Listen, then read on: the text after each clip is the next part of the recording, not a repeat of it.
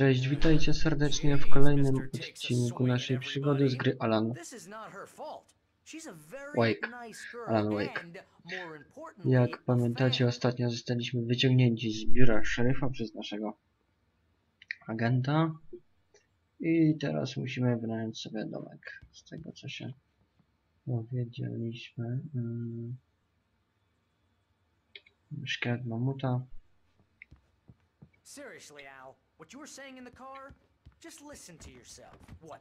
Mamy do czynienia ze sceptykiem, jeśli chodzi o nasze teorie spiskowe.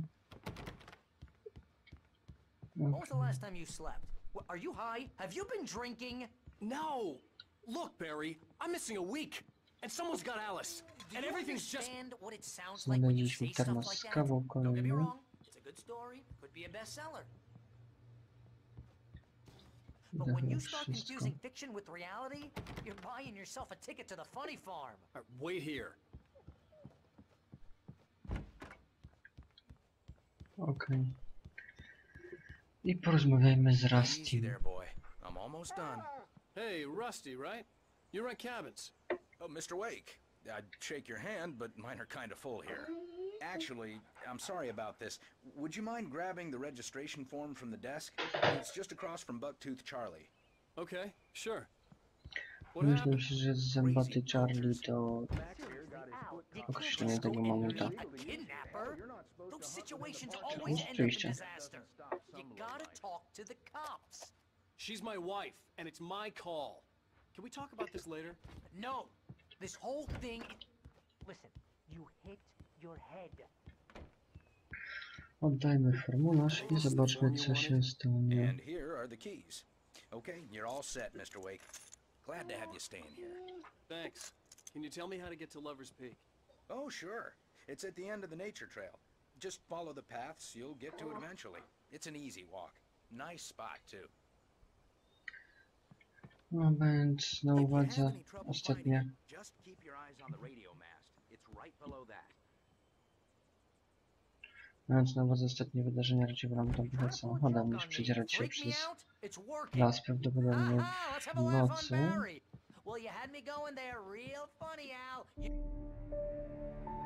Okej, kolejny przerywnik filmowy.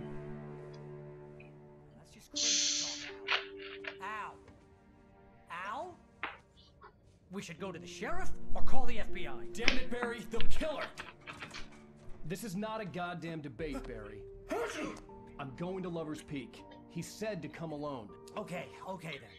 I understand. You're my best friend and I'm worried that you're not right in the head. Tell me what to do to help and I'll do it. You stay here, and if I'm not back by morning, call the cavalry.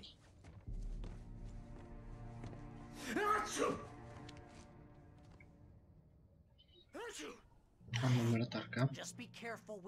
Tylko że jak widznęło nam 13 baterii, znowu trzeba będzie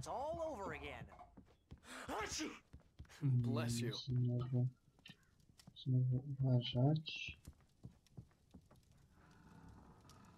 Przecież coś tu się jest.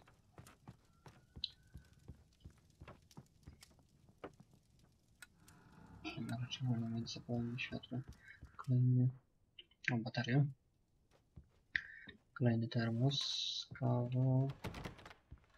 Zamknięte drzwi.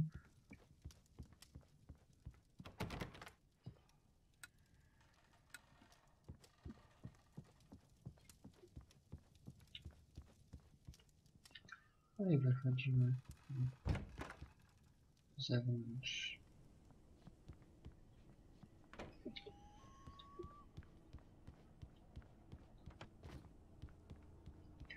Na razie nie mamy broni, więc raczej pierwsza część podróży będzie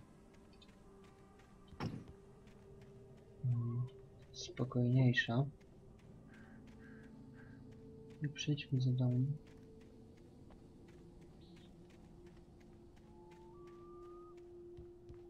Kolejny termos z kawą.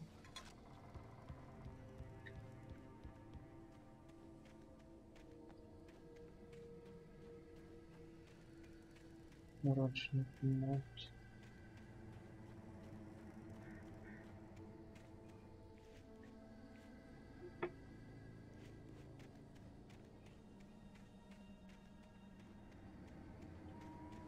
chyba to wszystko tutaj.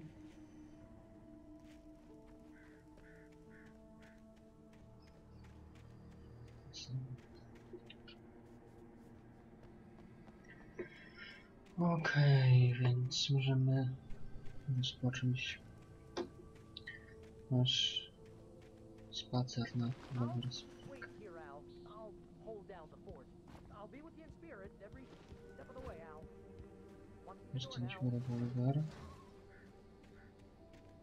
Należy spodziewać się raczej szybkiego,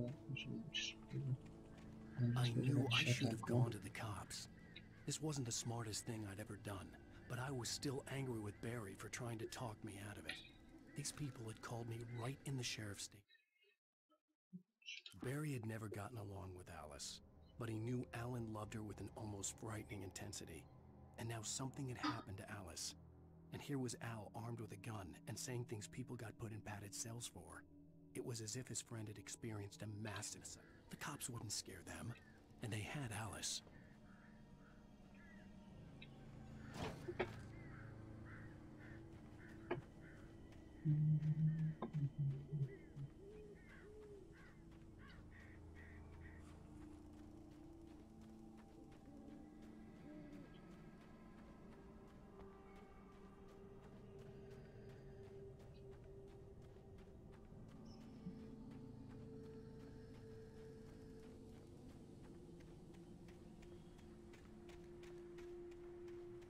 Okej, to mamy światło. Możemy zapalić światło w środku. Więc tutaj nam raczej nic nie grozi. To zdobywam amunicję i możemy otrzymać kolejną audycję radiowej. Folks, as promised, our very own Dr. Nelson has just parked his rear end in the studio. Doc, what's your Deerfest plan like? My plan?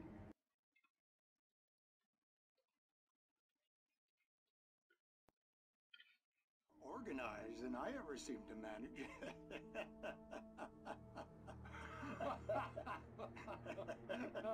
No plan, really, just taking the atmosphere. I'm getting a little too rickety to do much more than that, you know. Oh, tell me about it. No sack race for us older gentlemen, huh? Yes, exactly, Pat. But I'm going to check out the parade, of course. And I'll be one of the pie contest judges, too. Well, that takes a different kind of constitution. Oh, yeah, it's my kind of exercise. Now, Doc, seriously, you're in pretty good shape, though. You're the outdoors type. I know for a fact you're an avid fisherman. That's right. Matter of fact, Drugie są te audycje. a largemouth bass early this morning. But you're not taking part in the fishing contest? No, not this year. See, Pat, I'm just not that competitive anymore. Now I just like to take my time and enjoy the peace of it. It's no fun if I need to worry about what I'm catching, you know? Considering your track record, the participants are probably pretty happy you feel that way. Well, Pat, that's kind of you to say. Okej. I możemy powoli udać się dalej.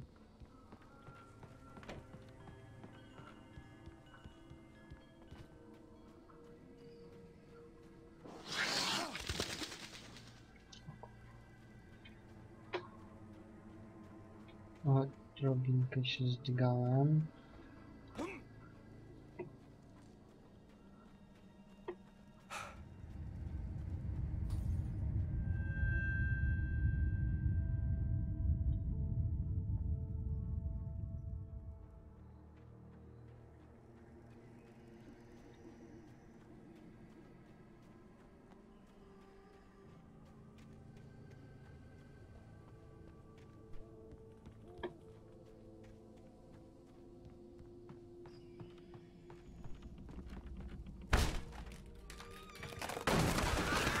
Okej, ten domek jest trochę zdemolowany. Światło, znaczy nie mamy co liczyć na światło.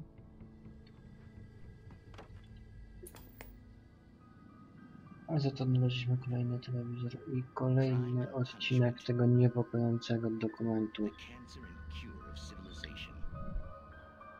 Some crimes are impossible to punish, Także może obejrzmy especially ciszy. in Night Springs.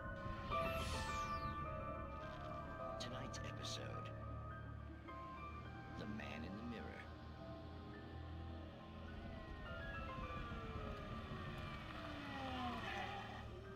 He's inside, Agent. He's a weird one. So, you're confessing to killing that guy, huh? Why? Had it coming? Yeah, but why would you do that? I mean, you're a nice guy. Normal. Took a kid to a soccer game. So how come at the game, you pick a guy and, quoting from the arresting officer's report here, assault the victim's head area repeatedly with the weapon of choice being a pair of bare fists? Wow, that sentence really flows, huh? Maybe you're not the literary type. Okay, so you mess him up. But why? Who was that guy? We couldn't ID him. Why would a guy like you do him like that? I didn't like his face. Well, you must have hated it, because you really went to town there. I mean, there's no way to tell what he looked like. No ID on him either. That must be difficult. But then we ran the fingerprints. Got a match. Your prints. Identical. Huh, how about that? Your son said you were wearing a white shirt when you took him to the game. The white shirt is on the dead guy. It's plenty red now. You won't get away with this. Do you really think that's in any way relevant to me?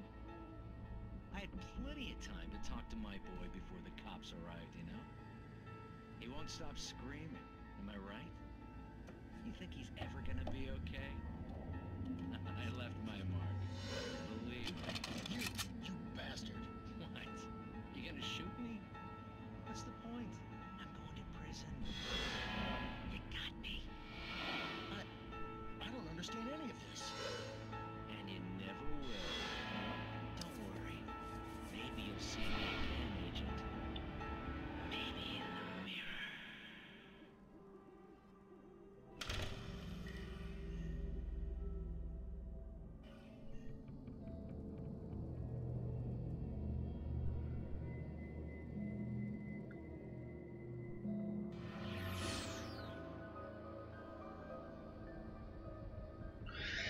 Okej, mamy kolejne nagranie ze sobą.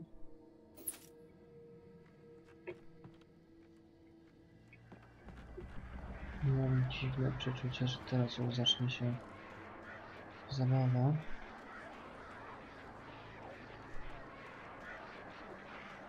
No niestety tutaj znaleziska trochę wydłużają rozgrywkę.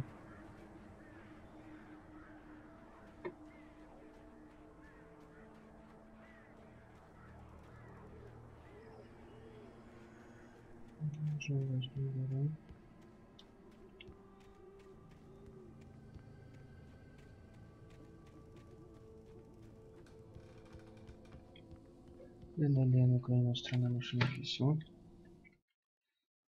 Rose knew that Rusty was in love with her, and she liked him too. She liked him a lot. He taught her to dance, and life had certainly taught her the value of a man who was gentle.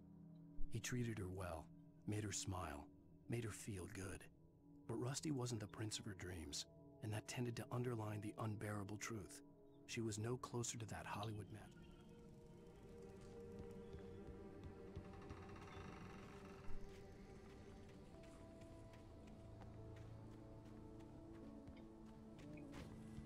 Okej, wracamy na ścieżkę.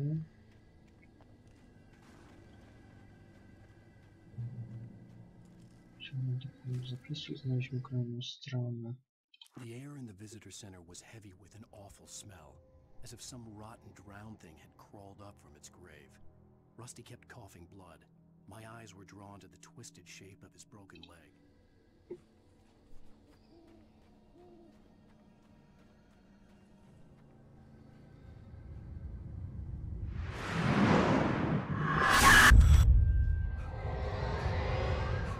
The vision left me broken. This was no head injury.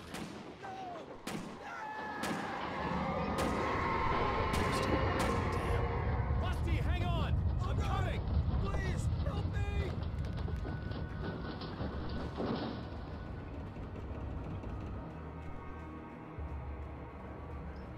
Anybody? Help me! To jest masakrowane.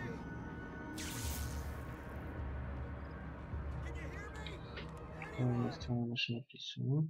The visitor center was sturdy, but the impact turned the front of the building into splinters. Rusty was thrown across the lobby like a rag doll and hit the far wall hard. It didn't hurt until he tried to move and saw his leg bend the wrong way. Felt the broken ribs. Okej, to nie tutaj.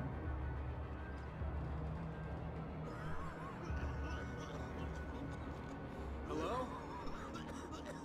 Back here. I'm back here.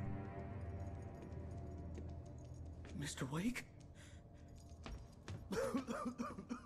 Oh, hell. It happened just the way it was on that page. I found. Came true. It knew. So dark. It'll come back for me. You must... The lights. In the office. I have the key. Okay, Rusty. Hang on. I'll be right back. Whatever did this couldn't be far. Rusty had found a page from the manuscript. It would help me understand what had happened.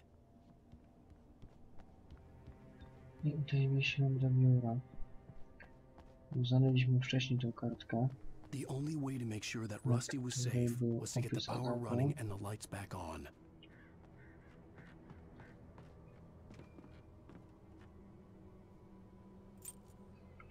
Dziwne podejście do otwierania drzwi. Kolejna strona maszynopisu. Tak. Całkiem ich sporo. Tutaj. A, cześć, dużo brakuje jednak. At the last instant, I changed direction and threw myself down. The axe splintered the trunk of a tree. I stumbled into the pool of bright light. My lungs burned. I was too exhausted to move. I tensed as I...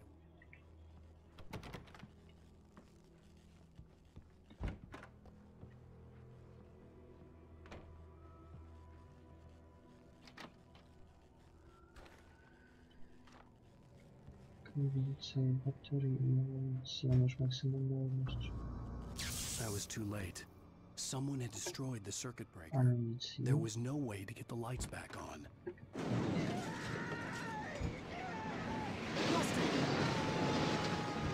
Rusty! The ground was covered with burning ashes. It looked like liquid darkness.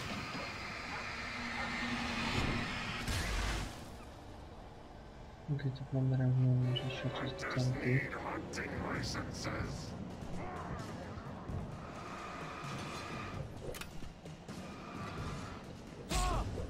Dostaliśmy.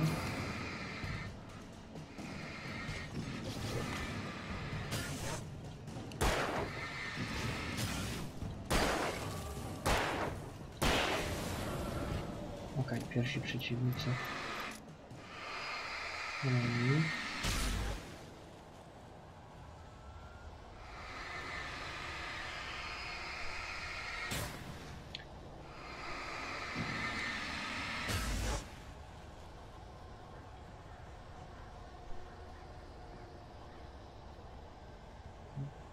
Something had torn a mammoth-sized hole in the wall.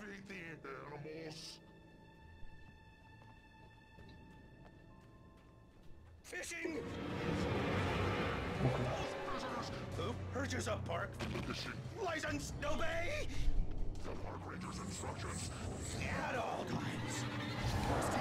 Rusty, no! Never. Two bears and wolves. Świecimy na nowo i ja tu czekam aż się zbliży.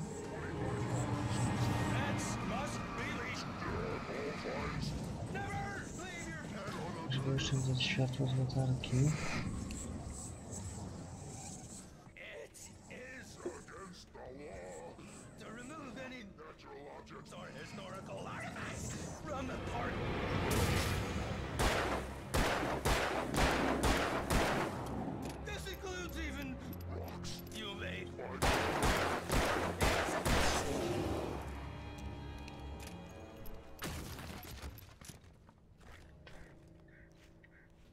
Okej, kolejni przeciwnicy.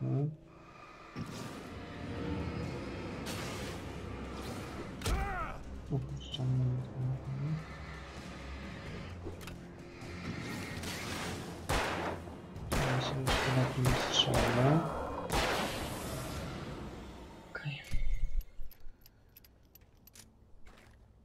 Więc pierwsze starcie za nami.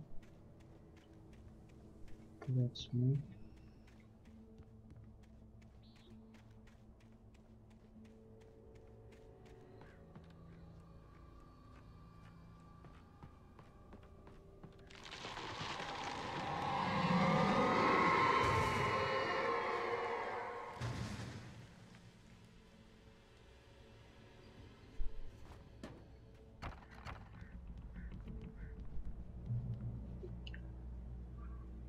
Osiągnięto punkt zapisu i tak patrzę po długości materiału, że powinno być już całkiem w porządku. Odbyliśmy pierwsze walki, przybrnęliśmy przez cały ten wstęp do fabuły drugiego odcinka